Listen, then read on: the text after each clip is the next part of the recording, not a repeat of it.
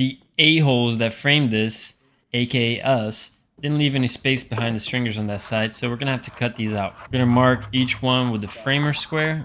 That's what I call it. What do you guys call that square? I don't even know. Anyways, and then cut it out with a skill saw and multi-tool. Did this 45 here, but we didn't even need it. And now we'll put the trim in place and move on to the top run. First thing we need to do here is to set our post, and we'll put it in place after running the square so that we can mark where to cut. Now we'll use this tool, which I called God's gift to all tradesmen, and cut it out. Now get the cat's paw, smash it in there, pull that little block and pull this nail out, or try to, and then measure for our notch. Clean everything up with God's gift again and set the post in place.